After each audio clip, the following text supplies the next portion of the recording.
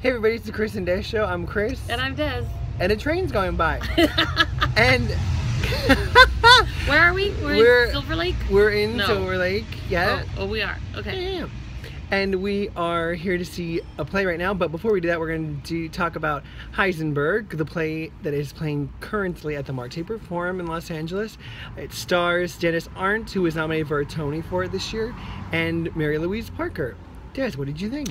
I really enjoyed this play. This is one of those examples where it's just these two people, and Mark Taper is famous for changing up the whole theater for whatever the show needs. Like their sets are killer every time.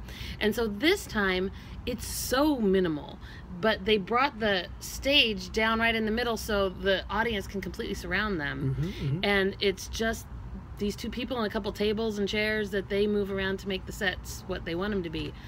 And it is so compelling, and just because of it's so simple in that way, it really draws you in. And of course these actors are phenomenal, and the story is really interesting. I thought it was really good. I enjoyed it.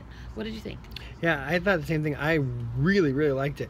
And first of all, can I just say thank you to the production company, to Mark Taper, to Mary-Louise Parker, and Dennis Ardnt for coming to Los Angeles from Broadway. Yeah. It was just on Broadway in December of this year, and now it's here in LA, and we say thank you for doing that for us West Coast people. We really appreciate that. We want to see the Broadway shows.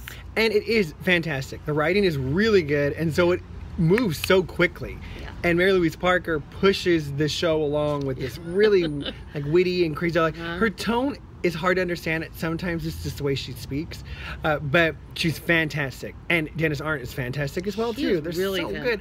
So good. You kind of remind me of a man called Uva. We won't talk about that. Don't start. But they were really good. I would say everyone go see it. It's really good. It's not like for little kids, obviously. Oh no. But it's very enjoyable for you adults who love to go to the theater. Yes. And just a good night of theater. Well written, well produced. Really just great job to everyone involved. So go see it. Yeah. Bye. Bye.